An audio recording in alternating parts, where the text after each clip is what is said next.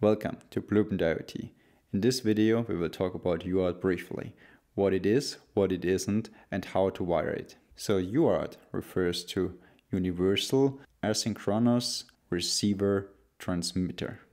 So asynchronous is quite special because it means you need no common clock line. So the clock is normally giving you the rhythm, giving you the heartbeat of your communication, so everybody knows when you're transmitting and when you're supposed to receive. Uart is not using a clock line. This comes with several advantages, like you don't need an actual clock line, you don't have to have settings for the exact same clock frequency. Those are all advantages. But obviously there are some challenges involved because the two systems, the two devices need to agree on a certain frequency to communicate to each other. Even though many people refer to Uart as a bus, it actually isn't a bus. Uart is much more of a point-to-point system. So two devices can communicate to each other as a semi-duplex, one after each other. But let's check how to wire a Uart system.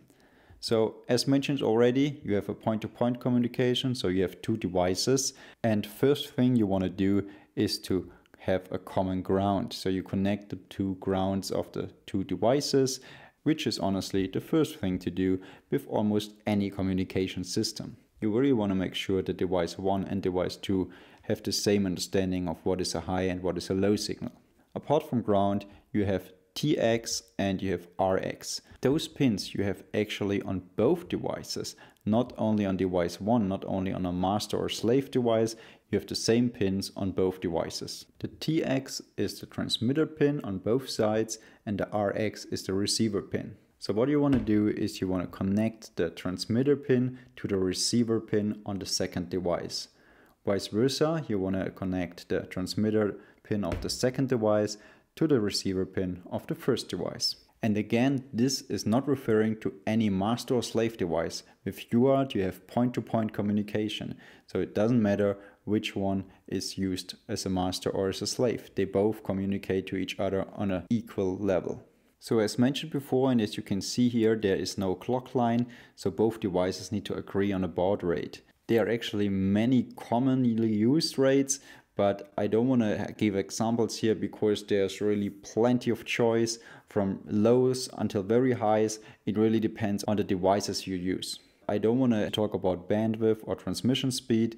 It's also very difficult to give any limits because it depends all on the devices, how capable they are, not so much about the protocol. But for example, on an ESP32, you can transmit up to 5 megabits of data per second. So that's just an example, but again, that's not like the official limit or something like that. So that's basically all you need to know about Uart, how to wire it and what is special about it. These days it's mostly used for peripherals or some sensors or maybe RFID modules you get for your Arduino or something like that.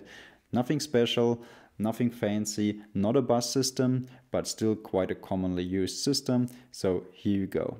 Thanks for watching. If you want to see more videos about communication and actual bus systems, let me know in the comments. Otherwise, see you next time.